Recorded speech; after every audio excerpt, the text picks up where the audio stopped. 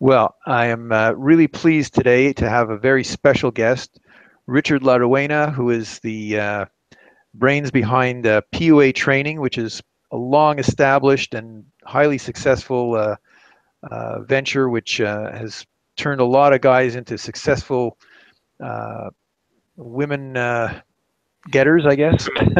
Successful women. And I'm quite thrilled to have Richard here. If people aren't familiar with it, I'm going to have Richard familiar with him. I'm going to have him give us an introduction about himself, some of the experiences he's had, as well as a little bit of introduction to PUA training, which is probably one of the premier companies out there today that uh, trains guys on becoming more successful with women. So, Richard, tell us a little bit about, I guess, your story and your company and everything. Sure. So my background is when I was young, I was very introverted and very shy, and I was depressed. I was bullied at school, so I was in a bad situation. So much so that I think I had 80% attendance in my in the last few years of school, because I just hated going. It even affected my grades. And probably the most upsetting manifestation of my lack of social skills was my helplessness when it came to girls. So, of course, I didn't have any female friends. I didn't have, a sister or anyone that I would even just talk to. So, the idea of getting numbers and dates was many, many, many steps away from where I was. And, that situation just continued. And it actually wasn't until around the time the game was coming out in 2005-6 that I realized that this was an area you could actually work on. And once I figured that out, I kind of jumped into it, did everything I could. Long story short, I got better. And then I loved it so much, I wanted to teach other guys. And it really wasn't going to be a business. I wasn't thinking, how I would grow it to be a business, but people liked my training and we became busier. I had to hire extra people, and that's kind of what happened. Okay, well, I think you're very modest about that. I think PUA training is a worldwide phenomenon. You've, I guess, been affiliated with a lot of the top instructors. I think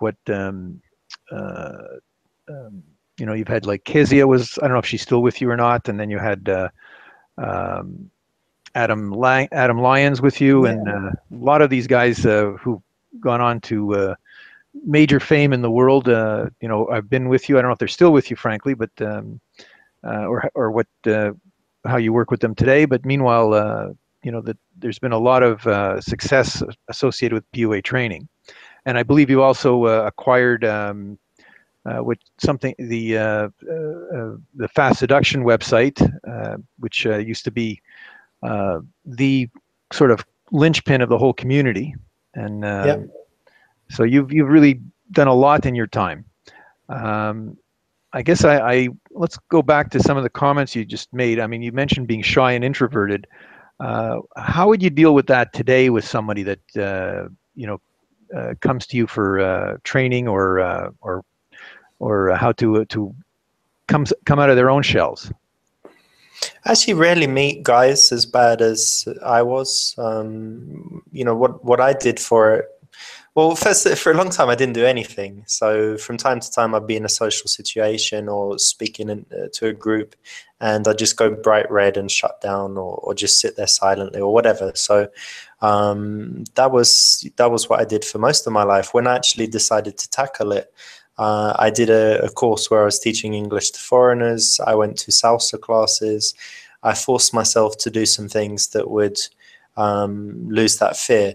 So if a guy comes to me, I mean, if he's too terrified to approach, it's possible to approach girls and bring them over.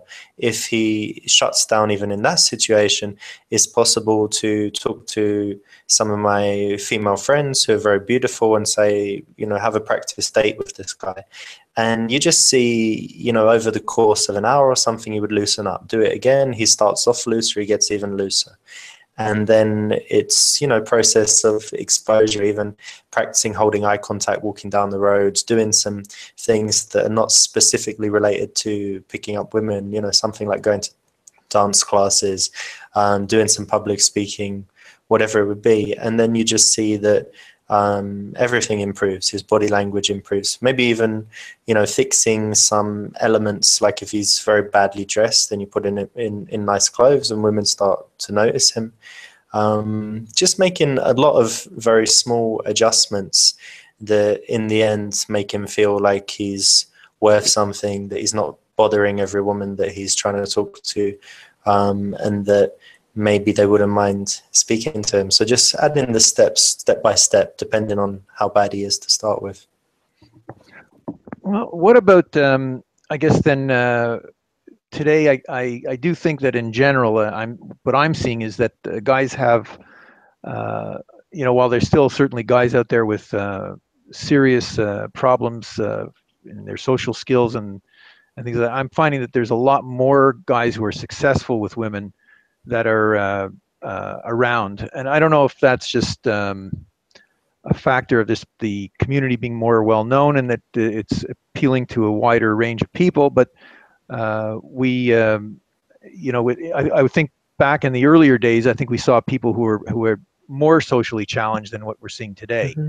And I think today we're seeing maybe more of a mix, but I'd say that you're seeing probably more people with more social skills than we did previously.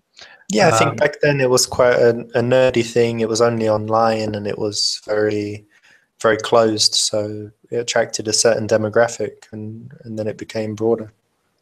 Well, I guess what I would be curious about then is what are the main challenges that you see among the guys who come to you for training, and how do you mostly deal with them? Like I'm sure you get guys who have hang-ups about all sorts of different things.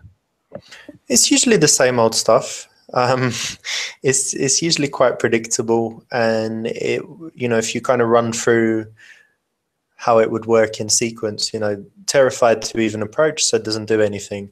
Approaches but runs out of stuff to say. Gets into a conversation but kind of doesn't go anywhere. Has nice interactions but the girls don't see them as anything sexual. Goes on dates but can't escalate, pull the trigger, and the girl loses interest. So it's I guess those are the main ones, and they just crop up time and time again. Well, what about do you find that some of them come to you with certain sticking points, like guys who are, for example, they have some kind of a hang up about their looks, or they have a hang up about perhaps their age, or perhaps their weight, their height, these type of things? Yeah, all the time. But that's normally just one of their problems, and they'd find that if they fix the other ones, that they're under control. That are in their power to fix. That the thing that they think is a problem wouldn't be a problem. So if a guy can come to me and say, "I'm amazing at approaching. I have brilliant conversations. I'm excellent at being sexual and projecting a sexual energy," and then he still couldn't get girls, then maybe we'll look at that and consider whether that's really a problem. I mean, if there's something let's say superficial about his appearance that is definitely holding him back and we could change it, then it should be addressed. But I think every guy thinks that he's got something. Right. I guess the other thing that I'm very curious about in general is that you've been doing this quite a while now.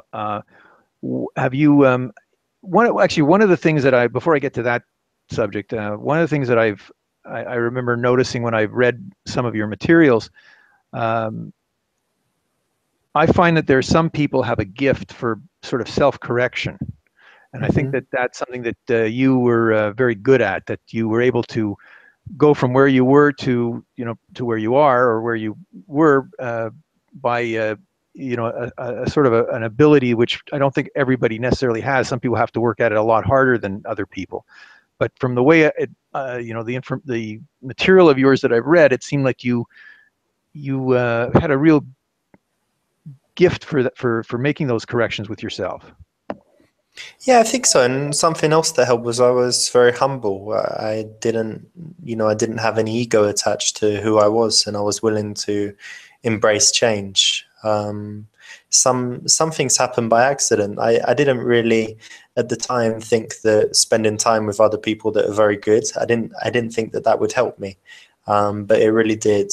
And I didn't do all of the self-analysis myself. I did have, a cousin that was pointing out all my flaws at every opportunity. I did write down, after a night out, all of the things that went right and wrong, and that gave me some realization. I was always taking the approach of, if I get some feedback from a girl, if things aren't quite right, I take it as my fault. I don't have any ego with that. And then I would analyze it and think, how could I have made that go differently? And usually you can come up with something. I was always as well open to try things. I know that when we did boot camps, I would say to a guy, go and say this, or go and try that. And he'll say that won't work. So he had this kind of closed attitude, but I never had that. I would try anything. And often the stuff that works is maybe, the thing that wouldn't have been what you would have tried first. Because if you're doing everything, if you're not getting the results, what do you know, right? So I was open to everything. Walk me through like something that works in terms of, let's say, you had a student come to you, and he's, let's call it a sort of an average sort of what you would expect. What would you specifically have him do and talk and say, and where would it be? And this, like just something more specific about how you would deal with his particular problems. But you're not giving me much of a profile, but we would pick your average guy. I mean, most of them, I'm sure you mentioned that they all seem to have the same sort of problems in general. So. Yeah, so we'd give him some openers, I guess, if we have to. You've got openers that will, for a guy that really sucks, you can give him the kind of opener that will get into a discussion with 9 girls out of 10. You say that your best friend is considering getting engaged, but he's only known the girl for a month. He wants your advice. He's planning to do it tomorrow. What does she think? And that can get into a nice discussion. We can, if the guy is more proficient, then he can just, have a simple, faster opener. Are you girls talking about me? No. Well, why not? Something like that. And they laugh. And if he's a bit, smoother, he should be able to, after that, come up with something, or at least introduce himself or whatever. Once we've got a guy that can get into conversations, it's about, getting away from the opening topic. So you don't ask the girl what she's drinking, and then 2 minutes later you're still talking about cocktails and different drinks and different bars and that barman there and this new place that opened. You've transitioned to something, you've introduced yourself, you've got their names. Then it's kind of the basics of an interesting conversation, making sure that he's not fidgeting, that he's holding good eye contact, that he's not asking question after question. After that, it's stuff like, if it's in a bar or club and you want to take the girl home, you need to find out logistics. Do they live together? Do they have to wake up at 6 a.m. tomorrow for a flight? Do they have plans for later? Whatever it would be. If it's a different situation and you want to get a number, then you need to find the reason to ask for the number. So, after talking for 10 minutes, you don't want to just say, okay, it was nice to speak to you. What's the best way to keep in touch? That's okay. But it's much better if you find out that she loves painting and so you've got an introductory oil painting class and she should go to that. That you mentioned that you do wall climbing and, you know, she's interested in that, and you say, okay, cool, we should go. Or just simply, you know, she likes cocktails or she likes sushi or whatever it is, and you use that as the reason to get the number. So over the course of, you know, if you're working, and I really rarely do one-on-ones these days, but when I work with a guy, it will just be moving through those steps so that in his mind he's got the blueprint, which is like open, you know, transition from that, take it, you know, get to know them, get personal, don't ask too many questions, keep it light and fun. Then find the connections between you, the commonalities, show her, you know, why you like her from these things, and then work towards the close. And if you have a guy that is maybe unable to build attraction, you know, you can work on specific things with that. If you've got a guy that is not good at getting sexual, you can work on specific things to do with that. But, you know, the average interaction will look something like that. Give us a little bit more detail on how to create attraction, and also afterwards, you know, how you maybe transition to the more sexual. Creating attraction can be done many different ways. I know that, you know, back in the day, it was all about the DHV stories and the negs. It was never something that I would teach guys. I would talk to them about teasing, and, you know, I like push pull, but it's something that really depends on the girl. And oftentimes, by being confident, having good body language, having an interesting conversation, holding good eye contact, and increasing some, you know, introducing some sexual energy, which we'll talk about next, it generates attraction. So you don't need any specific gambits.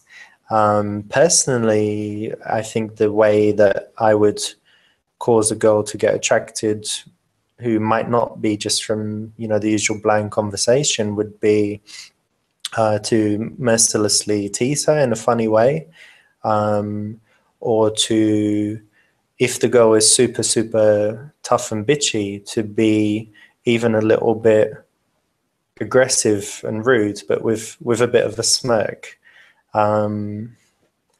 you know, swearing or something like that, that just kind of shocks her and breaks her out of that bitchiness. But then, you know, most of the time I would get by just by causing these little moments of sexual tension where she says something and I'm like, okay,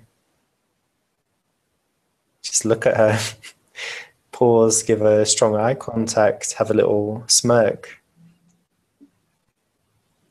And then she just, you know, she blushes, or she, you know, she shows in some way that she's, you know, she's felt that and her heart rate's increased. So the pregnant pause basically has a big effect, it sounds like.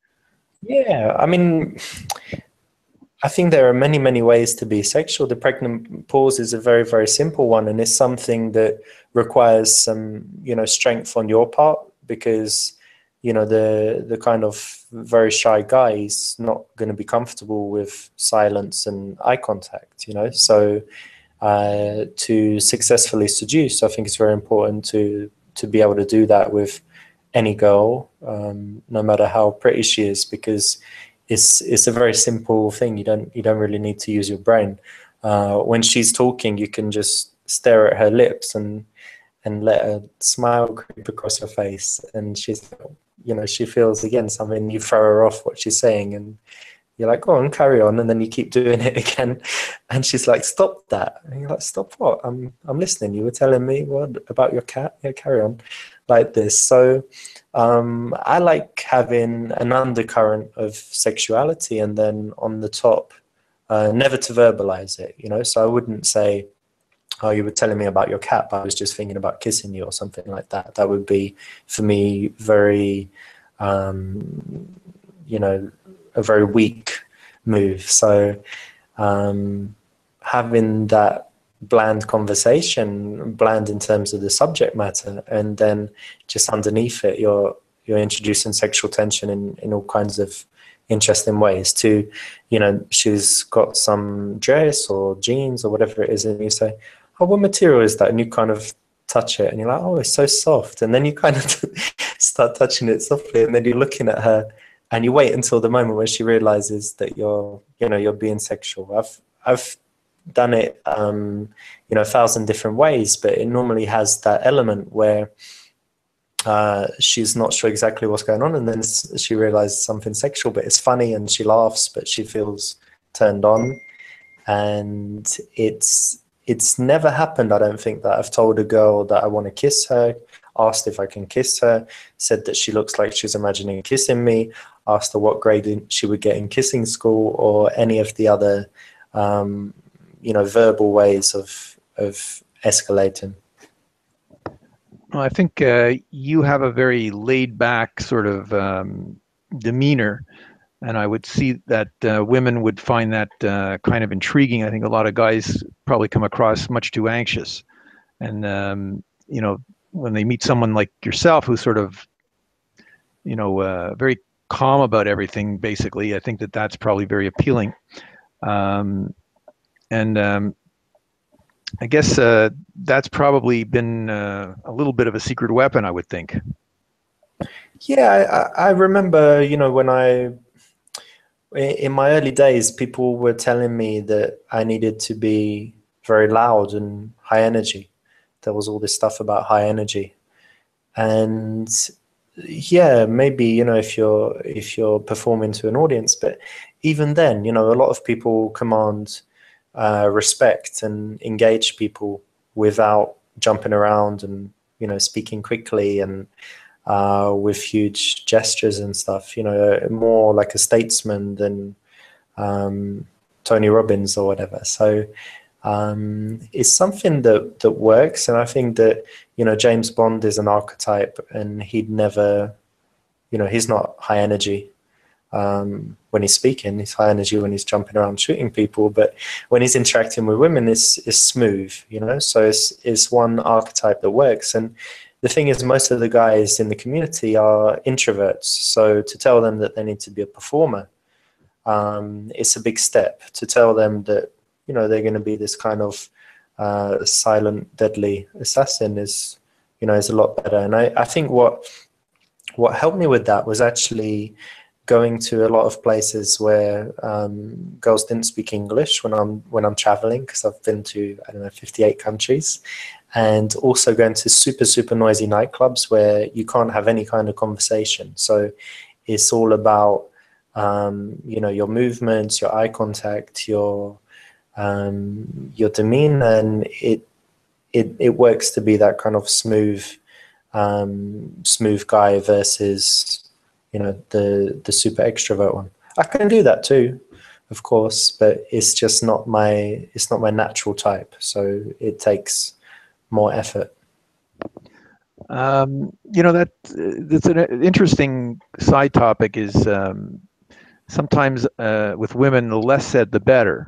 And a lot of Yeah. times, Let them say it. Let them give you a compliment. Let them say they love you. Let them say they want to see you again. You know, the less said, the better for sure. Make them say something. Wait for it. right. What I was getting to though is that uh, I think you know, we've seen a lot of times where uh, guys will have some success with a woman in person where they've really done almost nothing, and Mm-hmm. you know, that's a function, I think, of their personal confidence and experience. And maybe you could give us a little bit of insight into that, because I believe that that's something that you're probably very good at. Yeah, I mean, what I like to do. I mean, the things we've talked about so far, I think they're very separate from what I do when we're talking about, you know, students and the advice for a guy that's starting out. If I wanted to seduce an untouchable supermodel girl, then the best situation for me would be that she's introduced to me and then she's in the vicinity, meaning, you know, she's part of the group or she's in the adjacent group or whatever it is. And, you know, I would probably meet her and be disinterested. And even, you know, looking around as I shake her hand or whatever, not really paying attention. And then when I meet her again later, I was like, "What's your name? Claire, was it?" And then she's like, "No." You know? So it would be this kind of behavior. So it's not working hard, and then that intrigues her. Then meantime, in front of her, she's seeing maybe that I'm looking, you know, noticing other girls. She's seeing that I'm interacting with, you know, with a female in a very friendly, you know, happy, positive way. That I wasn't doing that with her. I was disinterested. So, you know, a lot of what I do is about letting people, women, be exposed to me, and then them just, you know, wanting me like that. And then at the end of that night, I wouldn't even take her number. I'd get my female friend to do it, to be even better. So I mean, that's kind of, you know, this kind of situation that I would engineer to happen. And yeah, it relies on not doing very much, and the idea that you're not doing very much, not because you can't, because you're useless, but because for some reason you're just not that interested. And then why aren't you that interested? So that gets her chasing you, obviously. Yes, yeah.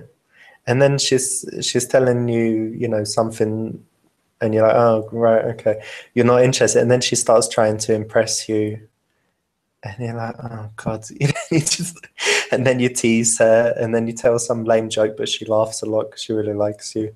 And you tease her some more, and then she gives you a compliment, and you say, oh, thanks, yeah. You don't give her one back. And then maybe, if you want, you know, after 30 minutes, you ask her a question, she says something, and you say, really? You like that? Oh, I actually really like that. That's amazing. Wow. And, you know, you can give her a reward for something completely unrelated to her being a model, her looking like she does, or whatever it is. Okay, and so that's sort of more or less how you will transition into getting into showing her some interest, and then just sort of letting that increase slowly, you know, while she kind of probably tries to drag more of it out of you. Yes, if I mean, if it's a one-on-one interaction, that's how it would be. If it wasn't, um, the way that I've dated or slept with or whatever, you know, most of the girls in the past few years has just been to bring them into the circle and then just have them hang out there and just become more and more attracted until the moment when I can see that it's just a sure thing, and that by the time we get some one-on-one time, they've been craving it. The idea is that when you approach a girl cold and you need to do everything in that moment, it's very hard to demonstrate your whole personality and be more important to them than everything else that's going on in their life. If you can bring them into the social circle somehow, it's a lot easier. And then from there, you just let them hang out and see what's going on. Have, you know, your friends tell them that you're a cool guy. See how you do things, how you live, and, you know, over time become very attracted. That's pretty much what I've done. And it would have been very difficult in those situations to, instead of doing that, to try and get them, you know, that day. And let's say there's 3 girls that you meet. Like, let's say tomorrow you could go to some Victoria's Secret event and all of the Victoria's Secret girls are there. What do? Do you leave with one girl and you think you did well? Or do you leave with one number and think you did well? The best result is actually to get the connections with a bunch of them and bring them out, and they're with their friends, and then you're in the network, and over the next year you end up dating all of them. So it's kind of like that old thing, you know, give the guy a fish and he can eat once, or give him a net and he gets to eat, you know, every day or whatever. And that's been my philosophy, especially since, now I'm 36, and in the past few years, I haven't really wanted to go out to bars and clubs every day or to trudge around the streets, in the daytime doing day games. So it's nice to have, lots of beautiful girls that have beautiful girlfriends in the, within your social network, either directly or one step or two steps removed. Well, now that you've got some experience with a social network, how would you suggest a guy who didn't have that to create a social network for himself? I mean, you don't need to start with influential, powerful people and, models and photographers and model agency bosses and bookers and whatever else. You can start just with, cool people that you'd like to talk to, people that make you feel good, guys that would be good wingmen, whatever it is. And for me, it all changed when I think there were a few years when I was going out, and you put me in a bar, and my potential dates or whatever all depend on whoever's in that room that night. So there's a girl there, she's kind of pretty, okay, I'm going to try and get her, see what happens, and that's it. And then I really changed my whole philosophy, and I started going out and thinking, that's a cool guy. He's good with girls. We could hang out. That girl seems really nice and sociable and, bubbly, and this kind of girl that all girls like, that kind of non-bitchy girl that girls like. She would be good. This girl's very pretty, but she's got a boyfriend. Instead of running off, say, oh, okay, that's cool. Keep in touch. And a lot of girls that ended up with me were actually girls that had a boyfriend when I met them, and then they broke up in a few months. And who's waiting ready? So they were just around, and I thought, yeah, she's pretty, but chances are she's going to be single in a few months. So she wouldn't cheat on her boyfriend because she's a good girl. But we just had a nice conversation. We've got stuff in common, so we can add each other on Facebook, follow Instagram, whatever, and just keep in touch. Hey, how are you doing?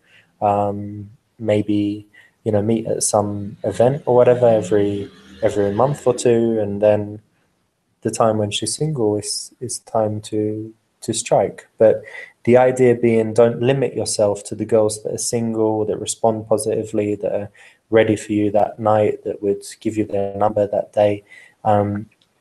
In purely romantic context, think about anyone you could get who could be a friend, a connection, a wingman, a wing girl, someone that you want to spend time with, someone that might have friends that you would want to date, whatever it is. And often you shoot yourself in the foot if you meet a bunch of pretty girls and you just try and get one, and then you either win or fail, but after that it's just it's finished. Instead of trying to get into their, getting to know them, make friends with them. And it seems, like a longer game. You don't get that instant gratification. It's like that psychology test with the kids with the marshmallows, where if they can eat one immediately, or if they wait 10 minutes, they get a whole packet or whatever it is. And it's kind of that approach that I started taking. And then once you've got that great social network, you really don't have to do very much, because there are always going to be pretty girls around. There's always going to be options for cool stuff to do, just because of the people, and they're inviting you to things, they're giving you access to things, and they're saying, oh, there's this girl, you're going to like her. You just have to treat everyone well, and you have to treat the women with respect and be honest. A lot of the girls I hooked up with, they saw me, in the bars and clubs, they saw me hitting on girls, they knew I slept with girls. It didn't put them off, and also it meant that when we got together, they didn't really have any expectations, because they'd seen, my life, and they wanted me. That maybe they would have liked more, but they didn't hear any lies, and they didn't have any expectations. Well, you've had girlfriends, I know, in the past. I gather that some of these women stand out over the others, and that's why you get more involved with them. But um, it's it's when you've got this large social circle, how do you end up dating? You end up dating several from the same group. It sounds like, and I guess just by being honest, that's what allows they don't have any problem with that. Typically, I would expect. Yeah, I mean, if you're honest, of course, yeah, it's fine. But if you imagine there are five girls that are friends, and you make friends with them, and then that's your social circle. That's one way to do it, but it's weaker when you are the hub, or your very close friend is the hub, or you know when the hub is closer to you, then the girls are more likely to change and rotate and not know each other so well. So they come out, when you invite them. But typically, what I would have done would be meet there's the girl in the social group. We've never had one-on-one time, and then I arrange one-on-one time with her, and then she doesn't come back to the group. Like after she's just seeing me alone, and then I see the group kind of separately from her, and then maybe some people in the group meet her for coffee or whatever. But yeah, the reputation is important. I don't have a bad reputation with women, so it works well. When things don't work out, I mean, that's a whole other subject, which is why things don't work out, and it just happens that they fizzle out. They fizzle out because I don't work as hard to be entertaining and fun. They don't like me as much. I maybe do some things that are unattractive, not rude, offensive, or bad to her, but just not manly, or whatever it might be that cause her to lose, some of her attraction, then just fizzles out. Right. Okay. Um, well, today it sounds to me like you've got that approach more like, the old story about the father bull and the young bull at the top of the mountain looking down at the sheep, at the whole herd of sheep, and the son is like all raring to go, and he goes, let's run down there and have our way with one of the sheeps. And the father says, well, why don't we just walk down there slowly and have our way with all of them? That sounds more like your approach. And I guess what I'm gathering is that I think most people find a method that works. For example, some people might go online and find that provides them with an ongoing supply, and they don't need to go to the clubs anymore. Uh, you know, Sure. and Not very. I don't recommend the online approach. I know that it's super popular these days, but especially with Tinder. But well, tell me what's your thoughts on online dating then? the most beautiful girls are not on Tinder. They wouldn't use it. They don't need to. They've got guys, picking them up in Lamborghinis. Why they need to be exposed to the average bums, that are going to be on Tinder? Why do they have to scroll through all that trash? And why would I want to do that? Even if I go to a city with very beautiful girls, I'm not going to find any on Tinder is that match my requirements for anything more than probably not even for casual sex. Just the quality isn't there. So guys should aim higher, and they shouldn't put that in the way of having real interactions and meeting girls in the real world. Okay. Well, what I was getting to though was that it sounds like you've found your source of supply being more through the social circle than anything else. And I guess I was curious how today you might do if you went out to a club today, what you would do. Would you just go with your crowd, and then I guess they would attract whoever else might be there that would probably end up coming into your crowd, as opposed to doing a cold approach like other people might do these days. I mean, that's the easiest way, and it's the way that happens most of the time. But sometimes you can't always do that. I've had lots of crazy situations. I will send a girl to get another girl, or do things like this. I've got a girl here now, my girlfriend, and I did meet her from a cold approach in a bar, and that was kind of the standard thing. So of course it happens from time to time that there's someone you just see and you want to talk to them. What would you do differently today when, in terms of a, let's say, a cold approach compared to maybe the early years when you were learning this stuff? I think in the early years, I mean, aside from shitting myself, and being terrified, I think that in the early days I would work a lot. So I would think, okay, I need to make her interested. I need to be high energy. I need to make sure I say this, this, and this because she will like that. Then I need to. So there would just be loads going on, and I would be working. So she could kind of sit back and just watch as I put on my demonstration, and then she could decide if she likes me, and it would be from my position, like, please give me your number, this, not that I'm saying that, but I'm thinking, oh God, I hope I get her. So, that kind of situation. And then now it would be like, hey, what's up? And then she's either into me or not. She's not into, really, you're not into me. Yeah, that kind of mindset. That's strange. Must be something wrong with you. There's something wrong with me. There's something wrong with you because you, and make them laugh, or kind of going with the flow and doing only what is necessary.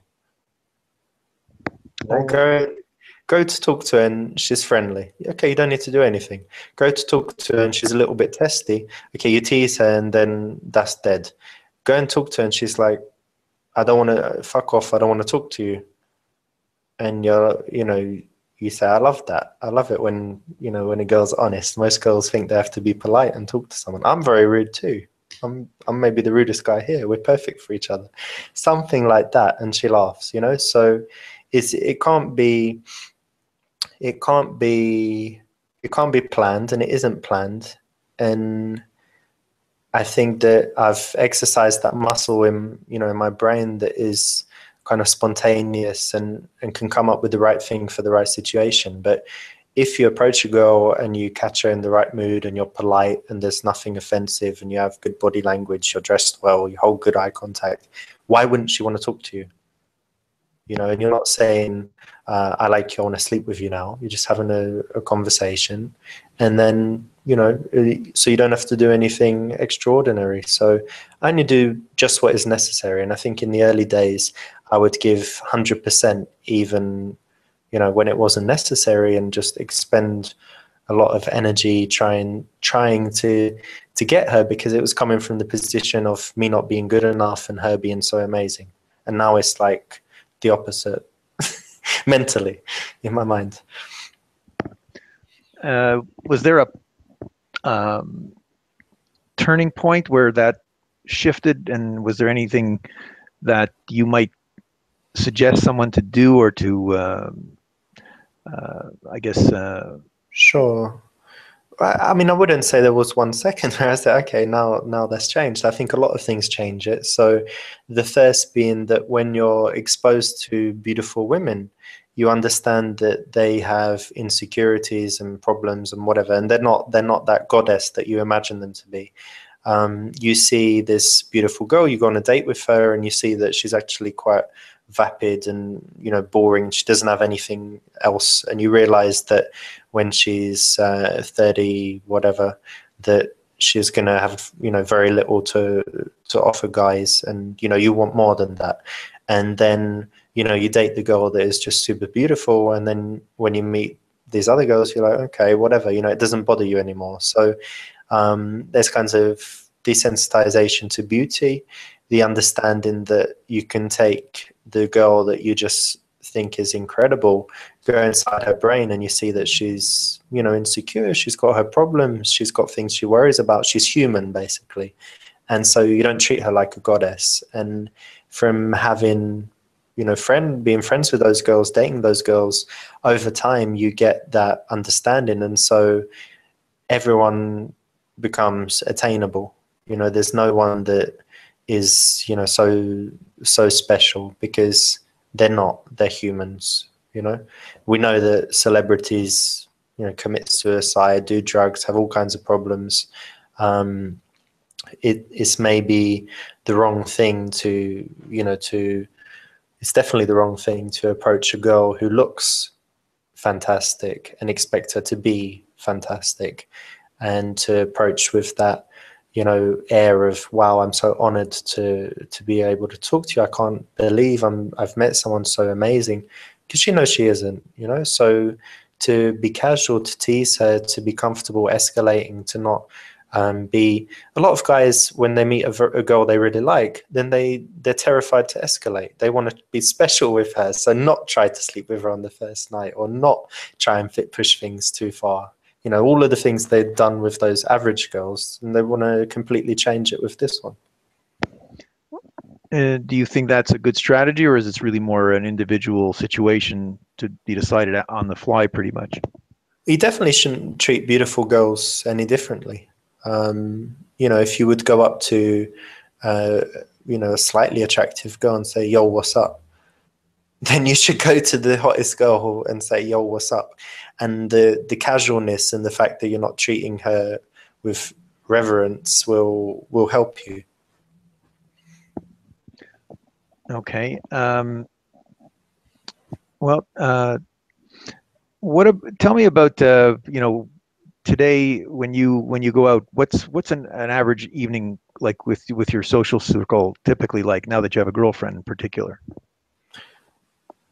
Well, as I said, I'm older now and don't do so much. Um,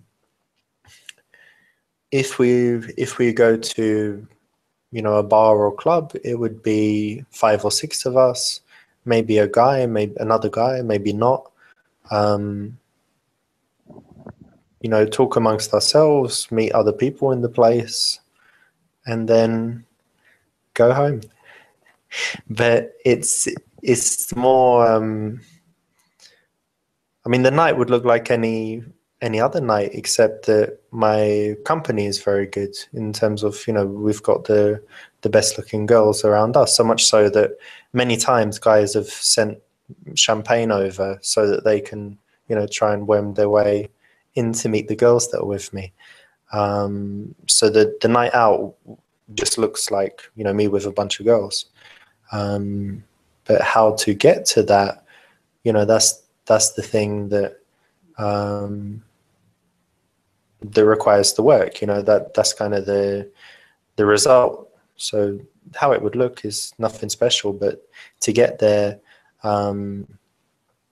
it's about resisting that urge to try and kind of pick up every girl that you meet, and to focus on having just a lot of good people around you, giving them a fun time, looking after them, making them feel safe, and giving them opportunities that help them. I connect people as well. I had a girl that really wanted to bake cakes or something, and then I had a friend that's a chef, so I introduced them, and then she worked in the kitchen and she loved it, and she was making the cakes, and she did it for 2 weeks, and then she left. And I've got friends who's a photographer, and then I had another girl who needed big photo shoot for a magazine, and I said, okay, connect those, and so he got money and she got the pictures. And it's something that you start small, but by incrementally adding, you end up as high as you can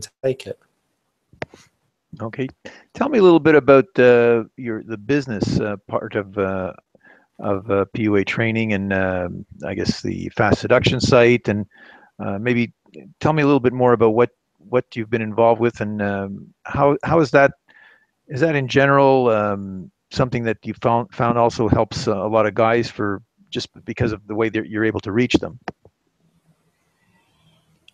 The business is quite interesting. I wrote the book, and that's sold 100,000 copies now all over the world. It's quite big in places like Brazil, where I wouldn't have expected it.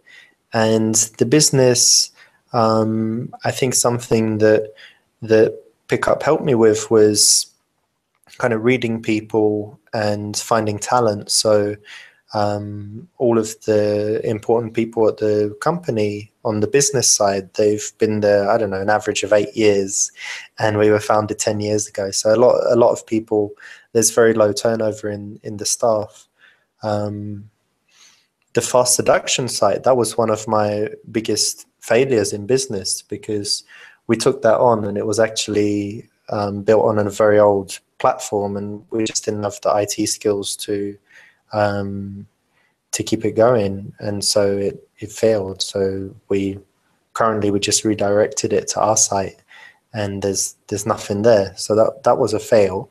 On the other hand, we've got the forum, it's the Pickup Artist Forum, and that was a nice success. That, you know, that was it's been a popular pickup artist forum for, you know, 10 years since I bought it. Which one is that one? Maybe you can give us the link, or tell me what the link is. mpuaforum.com. Oh, that's a big forum. That's right. Yeah, and it redirects to pick-up-artist-forum.com. Okay.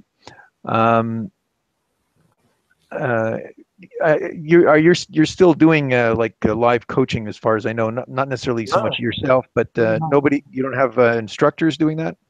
No, we actually stopped all of the live coaching. We used to have Adam Lyons in the States, as you mentioned, and we had a training team in the UK. And we just noticed that it was taking a lot of focus of the business. But I mean, to all the guys that, you know, they come to a boot camp and they say, oh, look, there's 6 guys and they pay this much, so they must be making that much profit.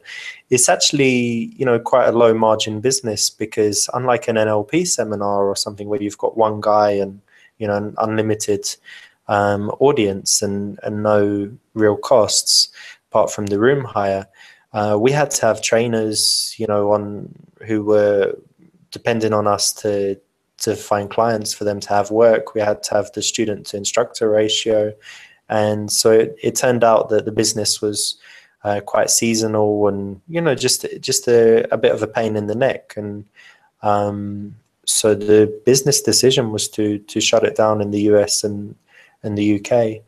And we could occasionally do live events now, but we focus just on the products. We've got a lot of very good products, and we sell those. So that's the business these days. Okay, well, tell us about I guess one of your most popular products. Maybe we can have some of our listeners find out about it, and hopefully perhaps buy some of them, and, you know, we'll see what benefits they can learn from you in addition to this. I think the most famous product is Stealth Attraction. It's basically my system for picking up girls in the nightclubs and bars. The, you know, marketing hook of it is that it's rejection free, and actually it's pretty close to living up to that, meaning that you know, you're not putting yourself on the line, you're not putting yourself in any situation where you can be rejected overtly at any stage of the pickup. So guys really love it, and that's kind of our main products. And then we've got products that address each, you know, particular area, like day game, inner game, whatever it would be. Okay, well, I think that's on that note, I'm going to I guess end the webinar here. I want to thank you for your time. I do want to mention that if somebody I guess if somebody wanted to find out about your products, I guess they would go to puatraining.com. Sure, yeah.